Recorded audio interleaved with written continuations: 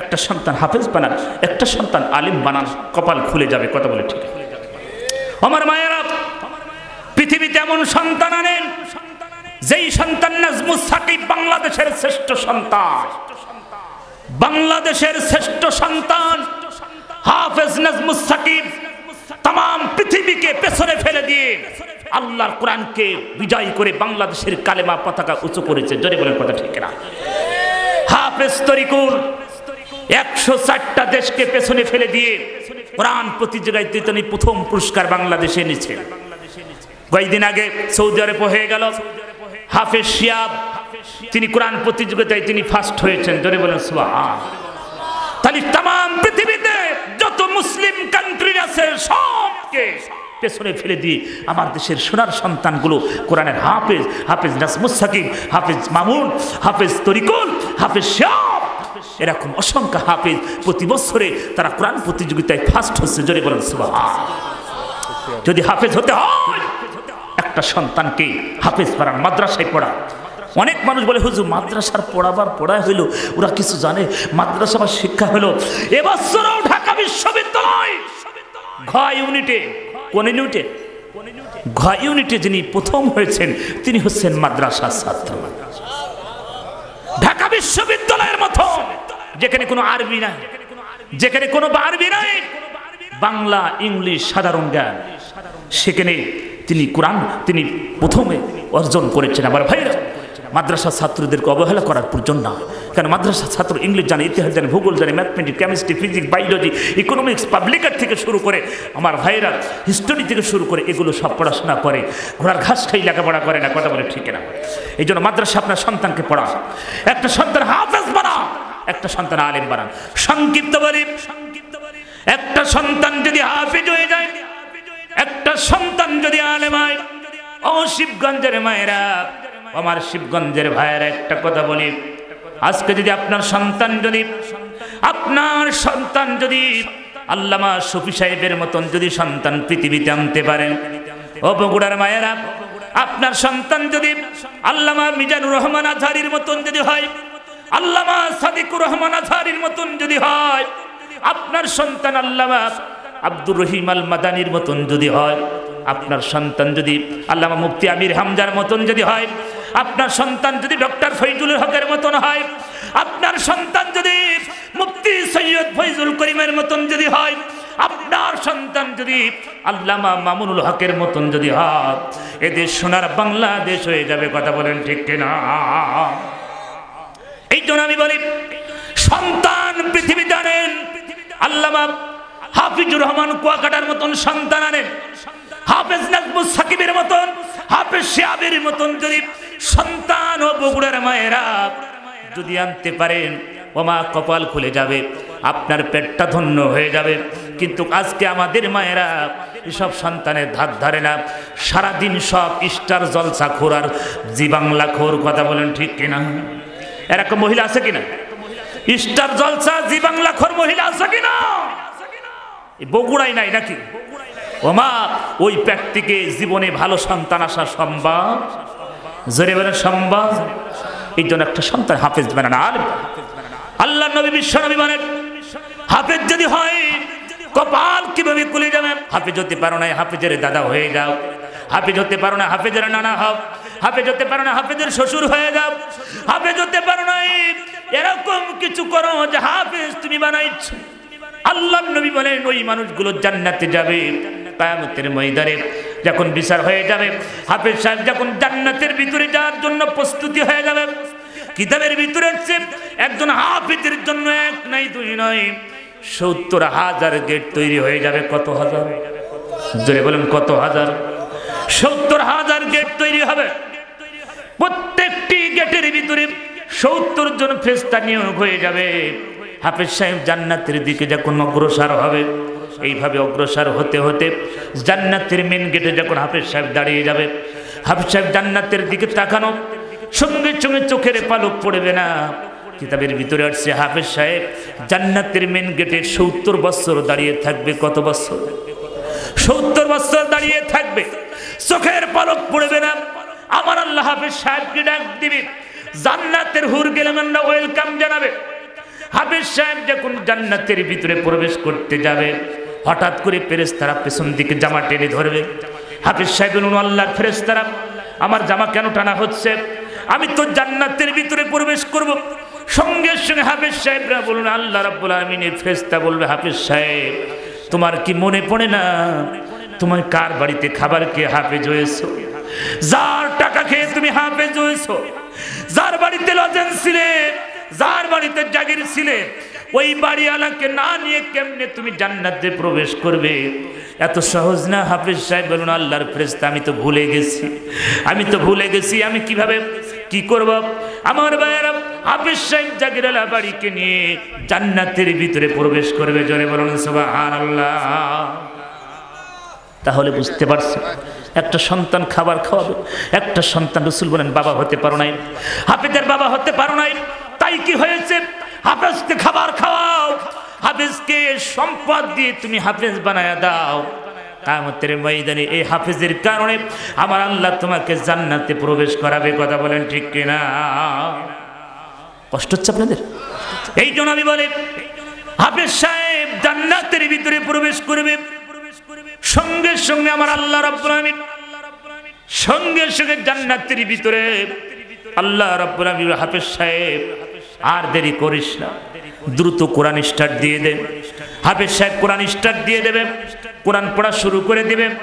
আল্লাহ রাব্বুল আলামিন প্রত্যেকটি আয়াতের বিনিময়ে আমার আল্লাহ জান্নাতের ভিতরে একটা করে তালা শুরু হয়ে যাবে। হাফেজ সাহেব কোরআন শরীফ 6666 আয়াত যখন শেষ করে ফেলবে, আল্লাহ রাব্বুল আলামিন জান্নাতের ভিতরে 6666 তালা বিল্ডিং আমার আল্লাহ হাফেজদের জন্য বরাদ্দ করে দেবে। জোরে বলুন সুবহানাল্লাহ। 6666 তালা বিল্ডিং একমাত্র হাফেজরা পাবে। জোরে বলুন সুবহান। আমার ভাইরা, বগুড়ায় 18 তালা দেখে আমাদের মাথা নষ্ট হয়ে যায়। কথা বলে ঠিক না? কি বিল্ডিং! কিন্তু কিয়ামতের ময়দানে একমাত্র হাফেজদের জন্য জান্নাতের ভিতরে আলেমদের জন্য বড় বড় ফ্ল্যাট বাড়ি তৈরি হবে। জোরে বলেন সুবহান। এই জন্য আফসোস নাই, সেদিন আফসোস করবে ওই বাড়ি, সেদিন আফসোস করবে জাগরওয়ালা বাড়ি, চিন্তা করবে আব্দুল করিম আমার বাড়িতে খাবার খেয়ে মানুষ হয়েছে, আব্দুল করিম কিভাবে এততলা বিল্ডিং পাইছে? ফেরেশতারা বলবে, ওরে বেআক্কেল মানুষ, তুমি ছিলে বিভিন্ন কিছু ছিলে, তুমি চেয়ারম্যান ছিলে, তুমি ইঞ্জিনিয়ার ছিলে, ডাক্তার ছিলে, তুমি নেতা ছিলে, কিন্তু তোমার সন্তান কোনো হাফেজ হতে পারে নাই।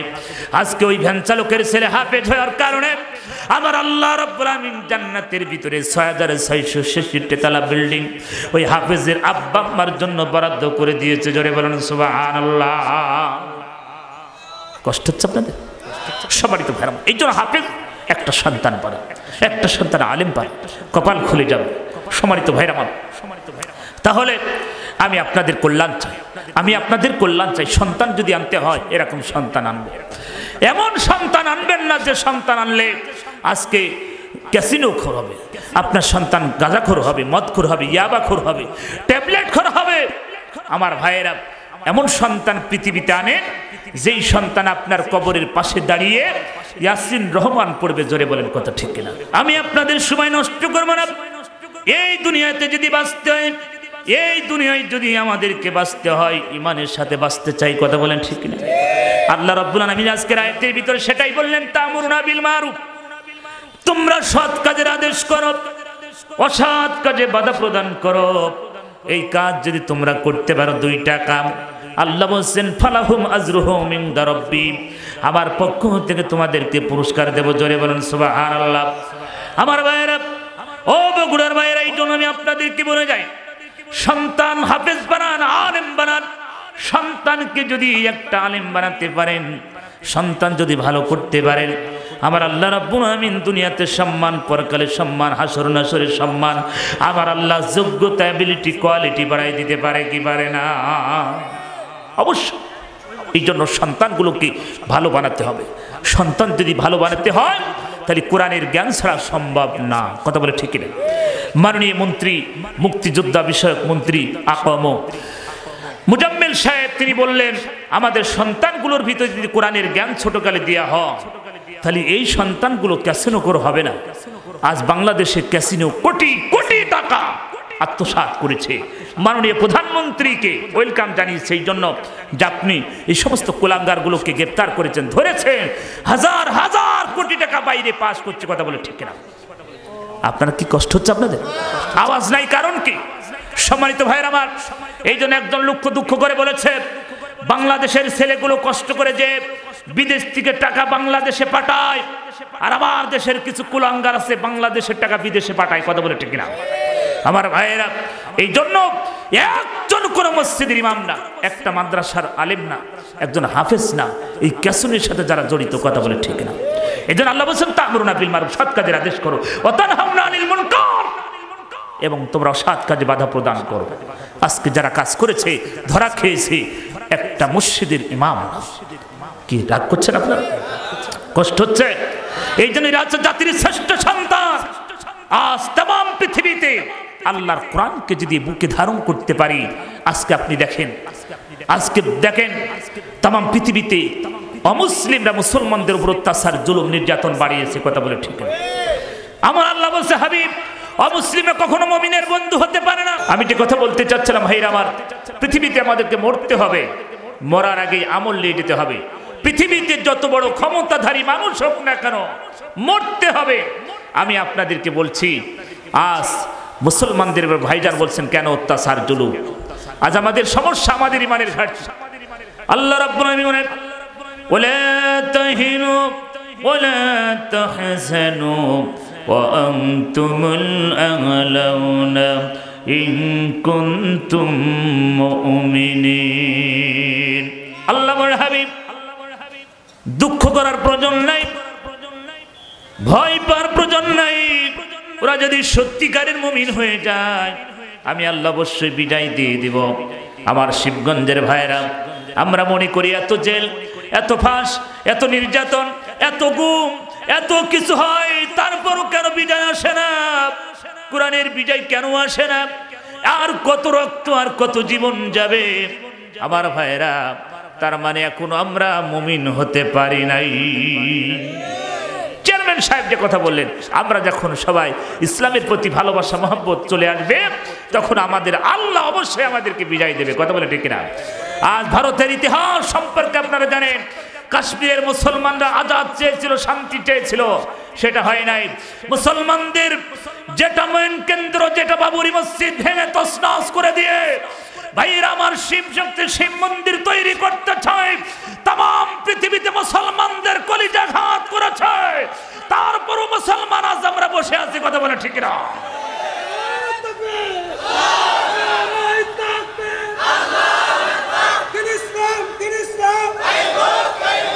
সম্মানিত ভাইরা আমার, মসজিদ কার ঘর? জোরে বলেন, কার ঘর? মসজিদ আল্লাহর ঘর। কাবা শরীফ যখন ভাঙতে গিয়েছিল, আল্লাহ রাব্বুল আলামিন আবাবিল পাখি পাঠিয়েছিল। কি পাখি? জোরে বলেন, কি পাখি? আব্দুল মুতালিব বললেন, আমার কোনো ক্ষমতা নাই আর আমার কোনো দরকার নাই, যার ঘর সেই রক্ষা করবে। জোরে বলেন, কথা ঠিক কিনা? আল্লাহ রক্ষা করেছেন কি করেন নাই? আল্লাহ শেষ পর্যন্ত আবাবিল পাখি দিয়ে ভাইরা আমার সেই বাহিনীকে শেষ করে দিয়ে, আপনার বাহিনী সব শেষ করে দিয়ে আল্লাহ পাক তার ঘরকে টিকিয়ে রেখেছেন। আমার ভাইয়েরা, আপনাদেরকে জ্ঞান বুদ্ধি দিয়ে একটু জাগাতে হবে। ভারতে আমার আল্লাহর ঘর মসজিদ, বাবরি মসজিদ ভাঙার কারণে আমার আল্লাহ আপনাদের সামনে বুলবুল পাঠিয়ে দিল। এর থেকে শিক্ষা নেওয়া লাগবে। বঙ্গোপসাগরের পানি কুচল করে দিয়ে, ঝড় তুফান দিয়ে, বুলবুল দিয়ে তোমাদেরকে সতর্ক করতে চায়, এখনো তোমাদের চোখ খোলে নাই, কথা বলে ঠিক না? এই বুলবুল তো আরো 10 দিন আগে আসতে পারতো, আসে নাই। কারণ কি? গতকাল রায় হয়েছে, কথা বলে ঠিক না? আমার আল্লাহ বুঝাতে চায়, বান্দা আমি এভাবেই তোমাদেরকে ঘাইল করব, আমার তো সময় লাগবে না, আমি খালি বলবো কোন, কথা বলে ঠিক না? হুঁশিয়ার হয়ে যাও, সাবধান হয়ে যাও, কারণ আমার কোরআনের সাথে বেয়াদবি করো না, কথা বলে ঠিক না? যারা বেয়াদবি করেছে, নমরুদ, ফিরাউন বেয়াদবি করেছে, আবু জেহেল বেয়াদবি করেছে, আমার আল্লাহ আবু জেহেলকে দুনিয়া থেকে উৎখাত করে নমরুদের মতন লোককে ন্যাংরা মশা দিয়ে ঘাইল করেছে, ফিরাউনকে পানিতে ডুবিয়ে ডুবিয়ে মেরেছে, কথা বলে ঠিক না? সে আল্লাহ আছে কিনা? সে আল্লাহ আছে কিনা? আমার ভাইয়েরা, এই জন্য আল্লাহকে ভয় করতে হবে। ক্ষণিকের এই দুনিয়ায় লড়াই বড়াই করে কোনো লাভ নেই। ডাক দিয়েছেন দয়াল আমারে, রইব না আর বেশি দিন তোদের মাঝারে। কথা বলে ঠিক না? আমার আল্লাহ ডাক দেবেন, চলে যেতে হবে। বাদল খানকে ডাক দিয়েছে আমার আল্লাহ রাব্বুল আলামিন, মাটির জগতের মানুষ বানিয়েছেন। সাদিক হোসেন খোকাকে ডাক দিয়েছেন, চলে গেছেন। আল্লাহ হযরত মাওলানা রেজাউল করিম কাউসারীকে ডাক দিয়েছেন। আমাকে আপনাকে কখন ডাক দেবে? ইজাজা আজালহুম, এক সেকেন্ড এক মিনিট দেরি হবে না। জোরে বলেন কথা ঠিক কিনা? কিসের বাহাদুরি, কিসের ক্ষমতা! নমরুদ ফিরাউন চলে গেছে। আমার ভাইরা, ফিরাউন আবু জেহেল তিনি বাদশা ছিলেন, প্রেসিডেন্ট ছিলেন। সেই আবু জেহেলকে আমার আল্লাহ দুনিয়া থেকে উৎখাত করে আবু জেহেলের বাড়ি ঘর সব লেফটিন বানিয়েছে। কথা বলে ঠিক না? তাম পৃথিবীর মানুষ যে আবু জেহেলের মুখে পায়খানা করতেছে, আমার আল্লাহ বুঝান এই আবু জেহেলের মতন যারা পৃথিবীতে শাসক হবে তাদেরকে এইভাবে তাদেরকে দুনিয়াতে ঘাইল করবে। কথা বলে ঠিক না? হুঁশিয়ার, সাবধান হয়ে যাও, সময় আছে। আমার আল্লাহকে ভয় করতে হবে। সম্মানিত বগুড়ার ভাইয়েরা, ইসলাম is the complete code of life. ইসলাম একটি পরিপূর্ণ জীবন ব্যবস্থা। আল্লাহকে ভয় করতে হবে, কবরকে ভয় করতে হবে। এই জন্য কখন কোন সময় মৃত্যুর যাত্রী আমরা হয়ে যাব কে আমাদের জানা নেই। কথা বলে ঠিক কিনা আমার ভাইয়েরা? এই জন্য আমি আপনাদেরকে বলি, আবার যদি কখনো ফিরে আসি সেদিন আলোচনা হবে আমার সম্মানিত ভাইয়েরা আমার। এই জন্য আমি আপনাদেরকে একটা কথা বলি, আল্লাহর কোরআন আছে যেখানে আমরা আছি। আল্লাহ বলেন তা'মুরুনা বিল মারুফ ওয়া তানহাউনা আনিল মুনকার। হে নবী, আপনি বলে দিন ওদেরকে সৎ কাজের আদেশ করেন, অসৎ কাজে বাধা প্রদান করে। আজ যদি আমরা সমাজের ভিতরে যদি আল্লাহর কোরআন যদি চালু করে দিতে পারি, আমার ভাইরা দিনের জন্য যদি কাজ করতে পারি, অবশ্যই আমার আল্লাহ রাব্বুল আলামিন আমাদের জন্য কল্যাণ করো কিছু দেবে। কথা বলেন ঠিক কিনা? আল্লাহ ওয়াদা করেছেন যারা আমার দ্বীনের জন্য, আমার কোরআনের জন্য যারা মরবে, মরতে দেরি, জান্নাত পেতে তাদের দেরি হবে না। আমার ভাইয়েরা, বাবা চলে গেছে, মা চলে গেছে অন্ধকার গহীন কবরে। আমার আল্লাহ বলছে দুইটা জিনিসের বিনিময়ে আমি তোদেরকে জান্নাত দেব। কয়টা? জোরে বলেন কয়টা? আল্লাহ বলে ইন্নাল্লাহ আশতারা মিনাল মুমিনিনা আনফুসাহুম ওয়া আমওয়ালাহুম বিআন্না লাহুমুল জান্নাহ। হাবিব, আপনি জানাই দিন আমি দুইটা জিনিসের বিনিময়ে জান্নাত দেব। কয়টা? দুইটা জিনিসের বিনিময়ে আমি জান্নাত দিয়ে দেব। ওদেরকে জান্নাত বিক্রয় করে দিয়েছি। যারা আমার পথে মাল দেবে আর জান দেবে, আমি আল্লাহ তাদের জন্য জান্নাত বরাদ্দ করে দেব। আমার শিবগঞ্জের ভাইয়েরা, এখনো যারা বাইরে আছেন ভিতরে প্রবেশ করুন। আল্লাহ রাব্বুল আলামিন দুইটা জিনিসের বিনিময়ে জান্নাত দেবে। আমরা আল্লাহর জান্নাত চাই কি চাই না? বাবা চলে গেছে, মা চলে গেছে অন্ধকার গহীন কবরে। মা ফিরে আসবে না, বাবা ফিরে আসবে না। আমার আব্বা জান 1.5 বছর চলে গেছে, আমার হাতের উপরে আমার আব্বা জান চলে গেল। আমার ভাইয়ের একটা কথা বলি, আমার আব্বা জানকে 1000 টাকা দামের কাফনের কাপড় পরিয়ে দুনিয়া থেকে বিদায় দিলাম। আমার ভাইয়েরা, বাবা সম্পদ রেখে গেছে, গাড়ি রেখে গেছে, বাড়ি রেখে গেছে, সব রেখে আমার আব্বা জান আমার হাতের উপরে দুনিয়ার জগৎ থেকে চলে গেল। ভাইয়ের আমার কিচ্ছু নিয়ে যেতে পারে নাই। এই হাতে গোসল দিয়েছি, এই হাতে কাফনের কাপড় পরিয়েছি, এই হাতে মায়ের জানাজা করেছি, কবরে নামিয়েছি। 1000 টাকা দামের কাফনের কাপড় নিয়ে আমার আব্বাজান চলে গেল। ভাইয়ের আমার, পৃথিবীতে কেউ কিছু নিয়ে যেতে পারবে না। এই জন্য রসুল বলেন সাদকাতুল জারিয়া, নেক সন্তান রেখে যাও, দুনিয়াতে ভালো ভালো কাজ করে যাও, মসজিদ মাদ্রাসা ভালো ভালো কাজ করে যাও। এমন কিছু কাজ করো যেই কাজ করলে মরার পরে কবরে সওয়াব জালি হবে। কথা বলে ঠিক না? এই জন্য আমি আপনাদেরকে বলি, ভাইয়ের আমার, মা বাবা দুনিয়া থেকে কি সম্পদ আমরা এখনো জানি না। বাবা চলে গেছে, মা চলে গেছে, এমন কোন সন্তান আমার ভাইরা একটু মহব্বতের সাথে জিগরাবে লা ইলাহা। কত সাল নগদ কত সাল